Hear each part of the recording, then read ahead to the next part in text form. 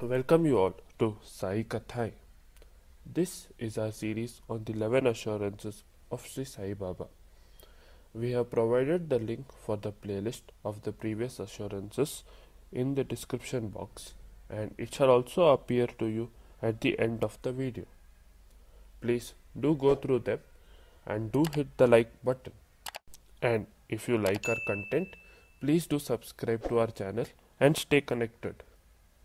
The next and the sixth assurance of Baba is Sharana Majala Anivaya Gelala Dakava Hai Sa Kodi. When translated, it means show me, do show me anyone who sought refuge in me and was forsaken. Through intense study and meditation, knowledge of Baba's universal omnipresence has been gained by devotees. His presence, as described in chapter 19 of the Shri Sai Satcharitra OV 213, is all pervasive. He says, I am present everywhere, in water, that is, the vast oceans, rivers, and streams, and I am on land, in every nook and corner of the earth, and even in the radiant sky. I reside in the trees and forests, and even a dry twig is not devoid of me. I am among the multitude of inhabitants that live on the earth, and in the deserts, and in the wilderness dotted over the world. I am pervading this country and in the foreign lands, nor am I confined to any one country. This is the Sarva Sakshi, that is, his all-pervasive universal form that witnesses all events and happenings in the universe. Now is the right time to take the next step in our journey. This is the time to seek refuge in him by surrendering our mind, ego, pride, and our entire self to him. This process is not as easy as it sounds. An apt example of this difficult process is Das Ganu Maharaj. Das Ganu was with Baba for a long period of time and was given ample proof of Baba's divinity through numerous leelas. Yet Das Ganu did not accept Baba as his guru. Das Ganu's guru was Vaman Shashi Islampurkar, and he received the Shiva Mantra Updesh from him. In 1919, Das Ganu met a celibate saint and was drawn to him. Das Ganu tried to meet him several times but was unsuccessful. Then he got an opportunity to meet him, and when he went to see him, he asked the saint, why was he not allowed to meet him previously? The saint replied, you call yourself a Kirtankar, and yet you are puffed with pride and ego. Das Ganu replied that everyone has an ego, and every action is performed with an underlying ego, and only the worst form of ego must be shunned. The saint wanted Das Ganu to become completely egoless, and then he said, didn't you get the blessed Ganga flowing from the feet of Baba? And what did you do with it? Das Ganu replied, he sprinkled some on his head. The saint asked, you didn't drink it because you thought you were a high-class Brahmin and Baba a Muslim saint, and you would get polluted by drinking it.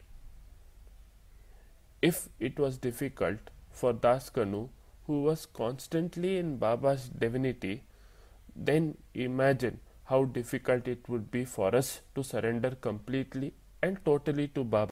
The next step is to know the true form of Baba that resides in the heart and soul of each and every being.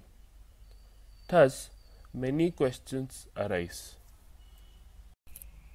Who is he who resides in the soul of every human being? Where does he reside Is it in the Antakarana Chatustya? How to find him? And what does the Antakarana Chatustya mean? There are many questions like that, and answers are not found just by reading religious texts. You have to meditate on them to find satisfactory answers. Thus, this process of research starts with the sixth promise. The Antakarana Chatustya is a complex four-component system. It consists of mana or mind, chit or consciousness, buddhi or intellect, and ahamkar or ego. Of all the components, ahamkar or ego is a component which leads to self-discovery. It is responsible for the feeling of I, me, in mine, and it forcibly drags you into the vicious cycle of Maya. Thus, you get involved in the false impression of I, me, and mine, and the feelings like I did this or that. Because I am affluent, I can donate money. The sense of I and me entangles you into a web of illusion. The moment this state of fantasy is clearly understood, that is, the moment you recognize that the Lord resides in your soul and that it is the key to the sixth promise, gradually you realize that what you thought was I, me, and mine actually was never yours. Then you ask the eternal question, who am I? Subsequently, you realize that you are a tiny speck of the minute part of the omnipresent Baba. The Lord cleverly made this earth a stage, and each of us actors in the drama of life. With utter iniquity, He made you a clay puppet and blew a tiny self of Him into you and sent you here. Little did you realize that you are getting entangled into the web of illusion with every breath you took. If that is not enough, He gave you a set of rules you must live by. These rules are known as karma. Karma is divided into three, which is karma, karma yoga, and karma phal. Karma comes from the root word kru, which means to do.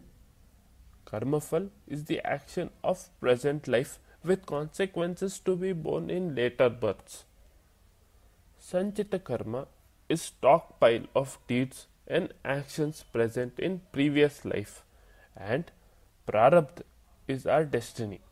The karmic cycle starts long before our birth, but in this life your karmas start at a very young age and have to go through the various ashramas of life. At each ashrama there are a different set of karmas. You get married and entangled in a different set of responsibilities and perform different karmas and get entangled into the web of illusion. Now, to come out of this, we seek refuge in God. This is not an easy task, as you may have to make yourself worthy of His blessings, and to get to do this, you have to completely surrender to Baba. This can be achieved only when we can surrender our man, chit, buddhi, and ahankar at His feet. And there is no trace of I and me left. If your surrender is complete, then you start recognizing the Atma Swarupi, that is, the divine energy of Baba who is seated in your soul. When you have sought refuge in Him and He has accepted you as a devotee, then how can your devotion be wasted? Once you have become one with the Lord, then how does the question of being forsaken arise? Once the river merges into the sea, is there any difference between the sea and the river? Then, when the Jivatma merges with the Paramatma, can there be any difference? Just As a salt doll immersed in the ocean merges and become one with the ocean, so we merge with Baba and become one with him. This is the journey we undertook to seek refuge in Lord Sainath and realized that we can never be forsaken. Hence, Baba always said, "Show me, do show me anyone who sought refuge in me and was forsaken." In the next video, we shall discuss the seventh assurance of Baba. And if you like this video, please do hit the like button. Please do share this video with your friends, relatives and other devotees of Sai. And for more such content, please hit the subscribe button. Om Sai Ram.